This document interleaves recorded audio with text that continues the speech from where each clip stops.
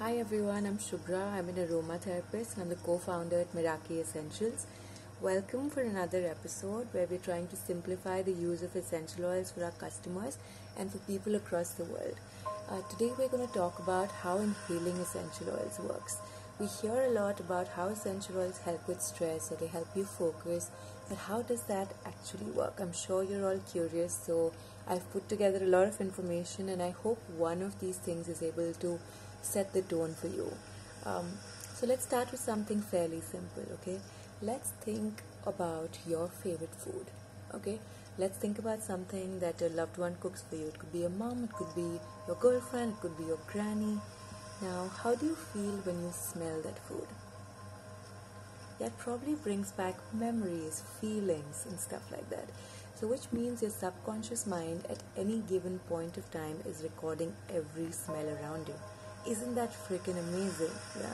So, although that's amazing, there's also another part to it that it's not necessary that everybody likes every smell, because certain smells may even trigger bad memories for people. So, it's very important when you're thinking of starting your essential oil journey that you take some time to realize which smells really work for you. Now, there's another interesting aspect of this. Now, if we had to think about, this is just an example, the few smells that all of us across the world have probably smelled from a very young age. So that's probably smells like cinnamon, smells like ginger, orange. So on a day that you're feeling kind of low or you're worried about being unsettled or about money issues, it's a great idea to diffuse oils like cinnamon, orange, clove, ginger, because they take you back to your childhood when was probably the first time that you had an interaction with those aromas. If you were from the spiritual realm, you could also say when your root chakra is imbalanced. Yeah. So yeah, that's super interesting, I think. Now let's talk about the second aspect, which I think is really interesting. So in 1982, Japan launched this health program which is called Shinrin-yoku, which pretty much translates into spending more time with trees. So they found out through research that spending time with trees is really helpful not only to their mental health but also to the physical health, because trees and plants emit a lot of these oils that are really good for us. So now that it's actually a health program somewhere, maybe, just maybe, you're kind of convinced, okay? So now I'm going to talk to you about the limbic system. Now, what's the limbic system? So the minute we inhale the odor molecules from essential oils, they get in touch with our olfactory membrane. And the minute the olfactory membrane is able to recognize the smell, it almost instantly gets in touch with the limbic system and the cerebral cortex. Now, the limbic system is also known as the emotional brain.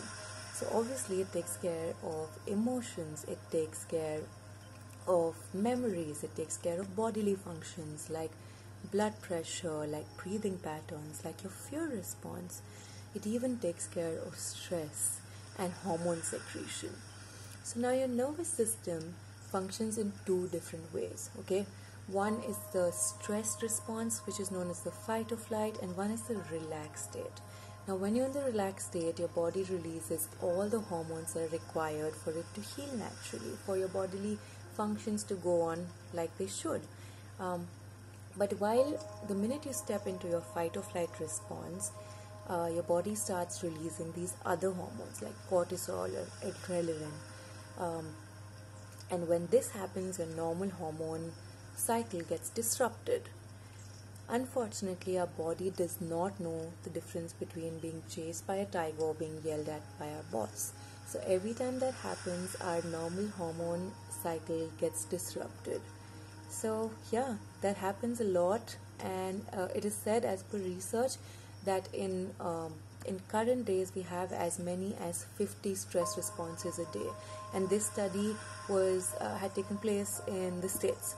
So if you were to think about India with all the honking and all the craziness, you could probably multiply that with 10. So a lot of essential oils have great sedative, antidepressant, hypotensive, and uplifting properties. So depending on which aroma works for you, these essential oils can really help soothe the nervous system and help bring your hormone cycle back to normal. Yeah. So now we're going to talk about the cerebral cortex. So the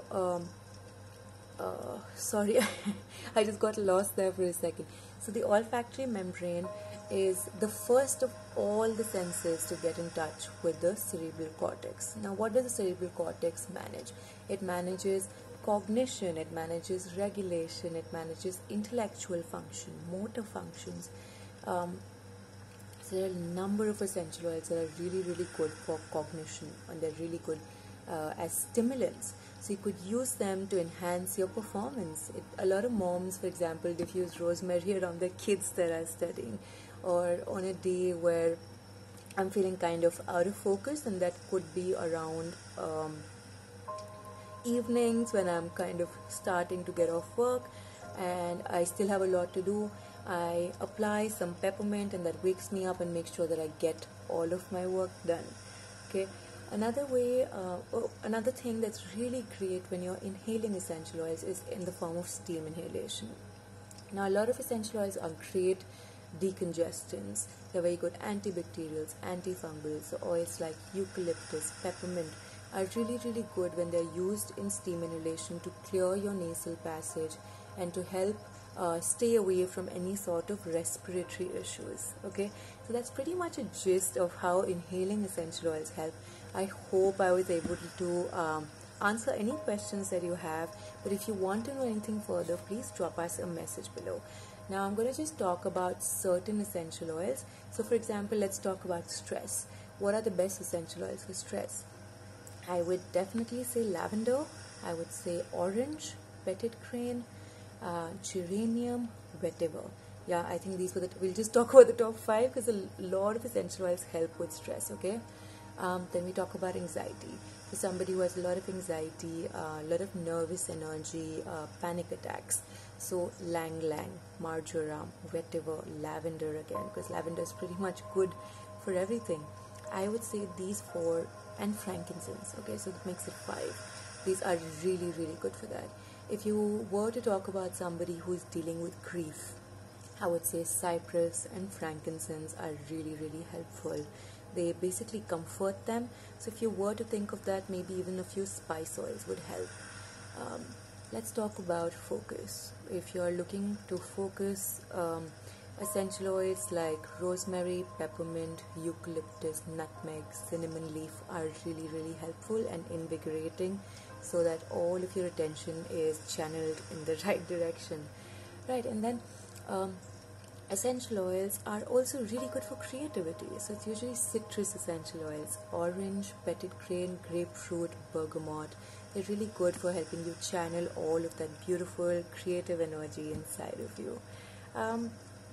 When you're taking on this journey of aromatherapy, I think the most important thing to have is awareness. Okay, so when you feel any of this coming on to you, feeling slightly more blue than usual, you're seeing a family member dip, you're seeing a friend dip, the idea is to stay slightly above the game. Play the game, alright?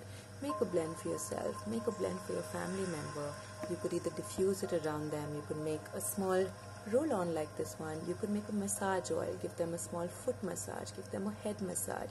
You see your sister who is working from home and has truckloads of stress, because we've been hearing a lot about that. Make a peppermint blend for her and apply it on her temples. We're all going through a tough time right now, and it's important that we come back truly to who we are and help deal with all of this emotional confusion that we're all going through. And we should know that we're all in this together. Thank you so much for listening to me. And yeah, I hope you've been enjoying these videos. I'll be back next week and we will talk about application and absorption of essential oils.